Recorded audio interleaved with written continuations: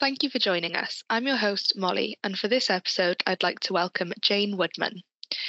Jayne is a workplace menopause educator. Jayne has spent a significant amount of her career as a human resource manager in the private sector, working for Ford Motor Company, British Airways Interiors Engineering, and the United Plastics Group. Jayne then moved into academia, teaching on undergraduate and postgraduate programmes, most recently at Swansea University. In 2019, Jayne established the Menopause Team with the aim of positively raising menopause awareness. She now spends most of her time on menopause-related work. Thank you so much for joining us, Jayne. So to begin with, if it's okay, I'd like to ask you some quick-fire questions just so our listeners can get to know you a little bit better. So what was the last book that you read? I read On Connection by Kay Tempest. Would you recommend it? Definitely. Brilliant. They're a musician, they're so multi-talented, and this is the first piece that I've written by them, and I would strongly recommend it. Good to all age groups. What was the last thing that you learned? Well, yesterday I received a certificate for a level 2 qualification in sewing. Oh, really? And do you know what? I thought, who needs a certificate, And then when it came, I felt quite proud. Yeah, that's a real accomplishment. And I had wanted to become better at sewing, so I'd looked for some classes to take, and then, this one had a qualification attached, which I, as I said, was pretty uninterested in. I just wanted to sew. Oh, that's really nice. What is your greatest strength? My greatest strength? That's a difficult one. Maybe trying not to give up. Trying to keep moving forward and keep pursuing things that I would like to achieve. And kind of linked to that, what motivates you? Well, this topic actually, that sounds a bit cheesy, doesn't it? But no, actually menopause, that gets me out of bed in the morning, because I think that we are lacking in information and education around this topic, and it would help all of us if we knew more. So that. And lastly, on these type of questions, what profession other than your own would you like to attempt? I'd like to be a Blue Peter presenter. Can honestly say we've not had that one before. and I just feel, why didn't I pursue that more when I was younger? Although I am terrified of heights, so I wouldn't have done the John Noakes bit and got on with all of that. But I think they could have worked around the heights. I think, Thank you for answering those. It's really interesting to know a bit more about you. I do have a few more, but I'll come back to them at the end, if that's okay. So, as I mentioned in your bio, you spend most of your time on menopause-related work. And because of that, the theme for this episode is the menopause. The effects of menopause can be physically and emotionally draining and can impact on your day-to-day life, including on your life within the workplace. What are some common misconceptions about menopause in the workplace, and how can leaders address them effectively? Okay, so I think the first one is it only happens to women in midlife, but it doesn't. It happens to 1 in every 100 people before the age of 40. So, and it happens to 1 in 20 people between the ages of 41 and 34. So I think that people are very unaware of that. And I mean, I'm not sure if people can see you or know of your age, but I think that you are in your early 20s. Yeah, maybe. I'm 25. Yeah. So you're around my daughter's age, and maybe you wouldn't have thought that your contemporaries or even you could become menopausal. And you could become menopausal naturally, or something could happen to you and you might need some surgery, and then that would put you into a menopausal state. Or maybe some of your contemporaries experience endometriosis, and part of the treatment for that is to be put into temporary menopause. So I think a misconception is that it is a female midlife experience. Mm. And it's much broader than that. And that's why it's really brilliant to be talking about it on this podcast today, because we all really need to be aware of how it impacts us. Mm. And the other misconception, perhaps, is that it only happens to women. But it actually happens to trans men, intersex, non-binary people. So it's broader than women, and it's broader than women in midlife. And that is a really important message, I think. The other one, if we're talking about misconceptions, is that menopause begins when you have a hot flush. Mm. And hot flushes are the poster child for menopause, and everybody identifies with hot flushes and menopause. But actually, only 44% of people are going to experience a hot flush. Oh. So they could be waiting for that hot flush to happen, and they could be missing other things that actually are menopause related. Yeah. It also, another misconception is that it only happens to half the population. And maybe we could say that, yes, directly that is the case, but it affects everyone indirectly. So if you're half the population, you're experiencing it directly, the other half are experiencing it indirectly. Would you like me to go on? I've got a few misconceptions. Oh, yeah, please do. Okay, so women think, and people who are generally affected by menopause think that we should just power on through. But actually, no, we should try and do something about it. And I think that often we see looking after ourselves as maybe an indulgence rather than an investment. But menopause is a time to really invest in yourself and do something about it. And then there is the misconception that menopause shows up for everybody in the same way, and it does not. So you can have 7 to 10 symptoms at any one time, but there are a large amount of symptoms, and they translate very differently to people. And we probably weren't taught about this at school. I know I wasn't, and maybe you weren't. No. I think it is on the curriculum now, so maybe some of Generation Z will understand it from the school environment. But there's a big cultural hush, or there has been a cultural hush around menopause, and we didn't learn about it maybe from our mums or our grandmothers.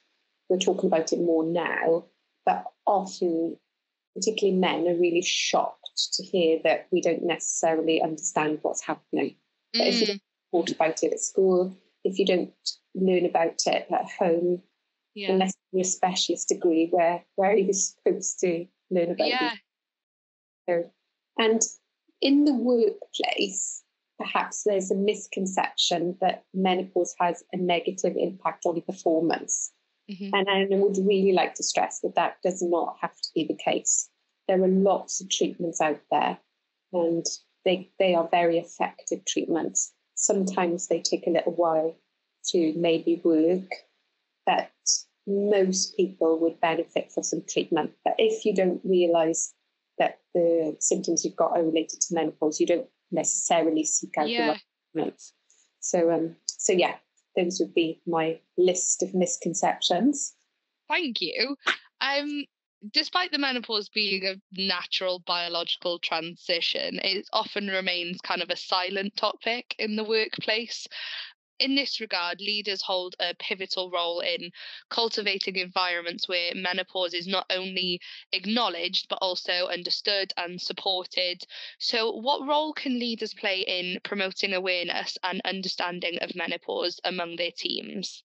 So I think in terms of leaders then, we might say that leaders set the culture for organisations.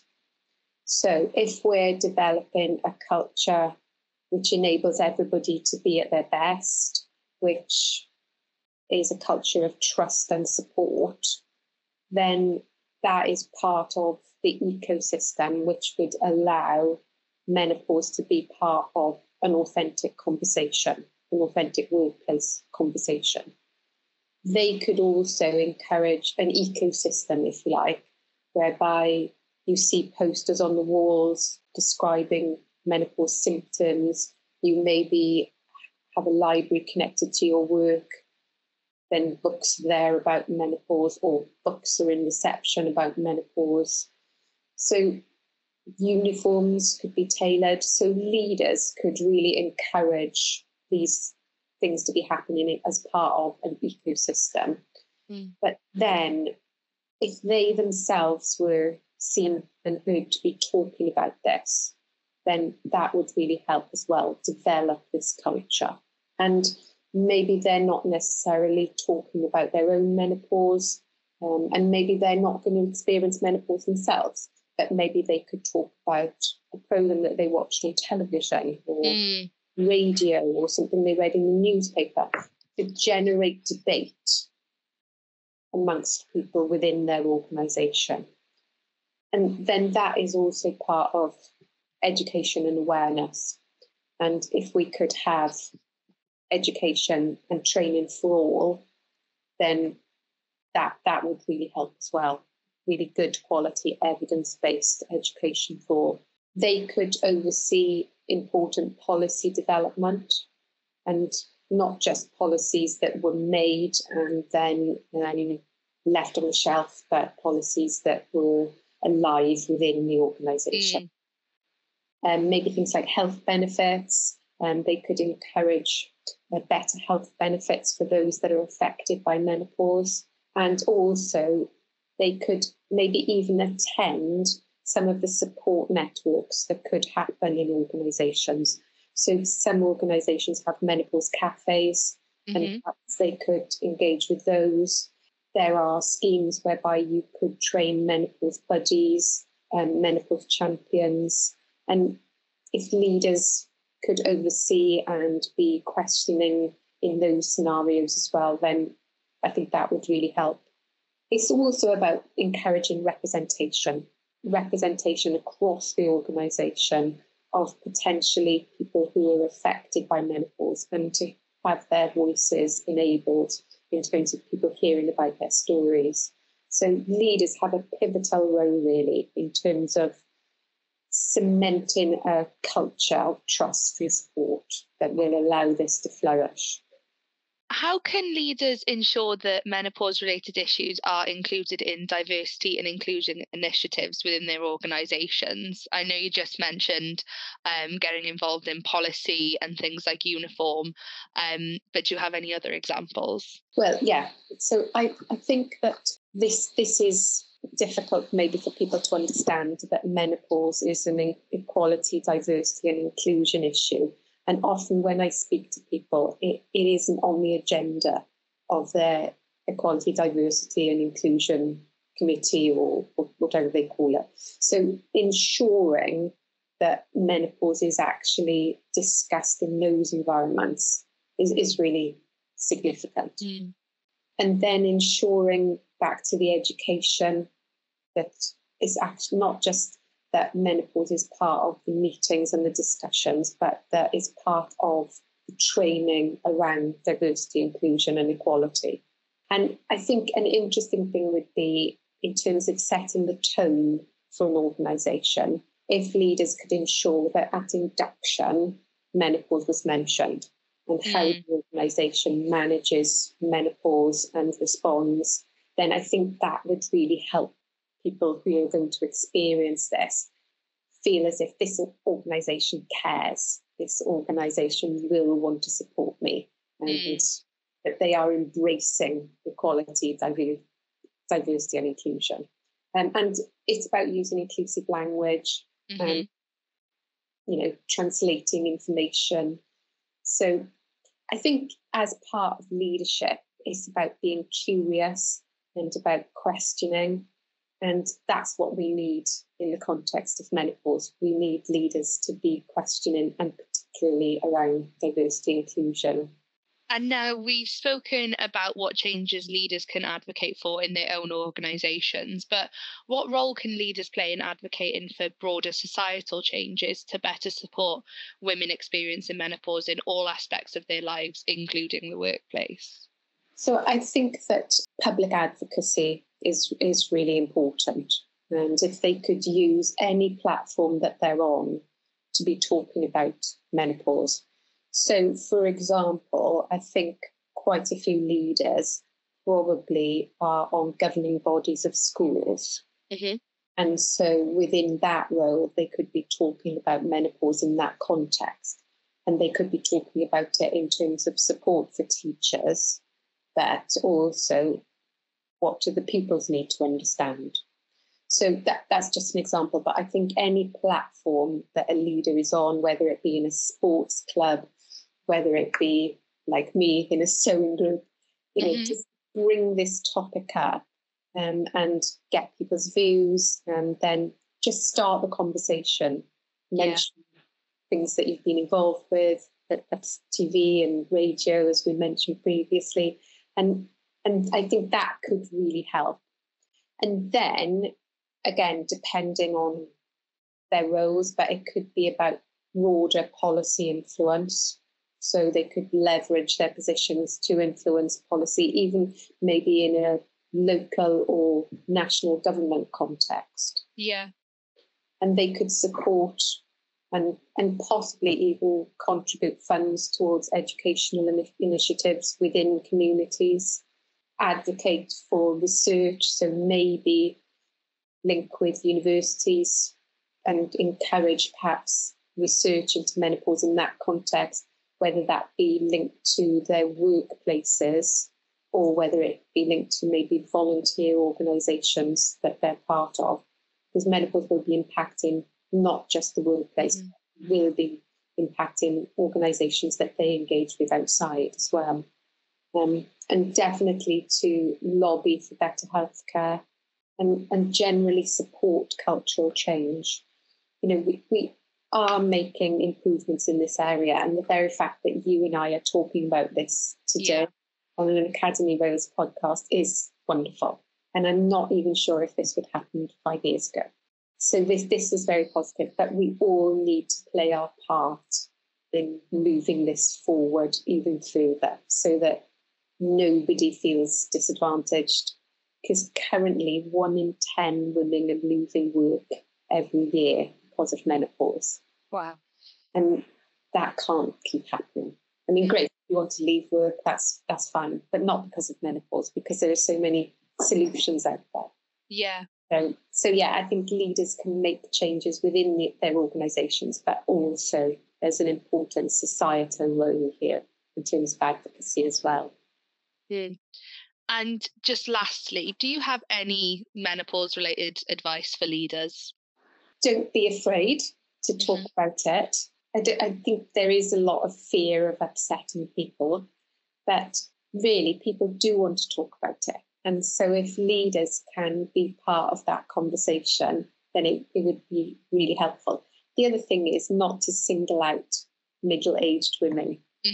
As we've said, the situation is much broader. So when we're talking about this, when we're recommending things, we're recommending and talking about it to anybody and everybody. So I suggest that leaders just take a deep breath and talk about it. Thank you so much for all your stories and ideas and advice today. Just before we end, I'd like to come back to a few more quick fire questions, if that's okay. So, do you or have you ever played a musical instrument? Oh, this is a tragedy in my life. I set myself a challenge that by the age of 40, I would play the saxophone. I have a saxophone. I am 56 and I can't play it. Well, I mean, you set yourself up quite broad there, because you didn't say you had to play it well. I feel like as long as you've played it at least once, I feel like you've already done that. You've accomplished it. Thank you. And maybe as time goes on and I become more accomplished with sewing, I will return to the saxophone. Yes, maybe. What is your favourite type of food? I love Thai food. I was thrilled to see that a second Giggling Squid has opened in Cardiff. Yes. I walked past it this weekend and I was excited about that. Yes, that. What's your favourite noise? My daughter's key in the door, and then when she says hello. Oh. Are you a morning person or a night owl? I'm probably a morning person, on balance. Oh, okay. And lastly, if you could have one superpower, what would it be? What would it be? The ability to transform the menopause education situation, that everybody would be educated. One that would benefit us all. Thank you so much for joining us. I hope you've enjoyed the experience. Oh, it's been super, Molly. Thank you very much. It's lovely to meet you, and hope to see you again soon.